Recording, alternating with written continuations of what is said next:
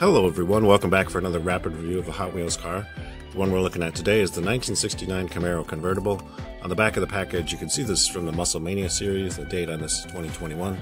I think it looks really awesome in the package, but I'm anxious to get this out of the package so we can take a look at the details up close. So let's go ahead and do that. Okay, so we got this car out of the package now, and overall I think the details look great on this. As you can see, it's just done in a glossy black color with some white details on it. So I like the simplicity of that. You can see the open top shows the all-white interior, and I think that looks fantastic as well. On the side of this, you can see the Camaro SS name is here on the front fender, and they did the 5-spoke wheels on this, so I think that looks very cool. On the bottom of this, you can see the original production date on this is 2006. So this is a reissue of an earlier car, but I think this version of it looks amazing, and very happy to have it in my collection.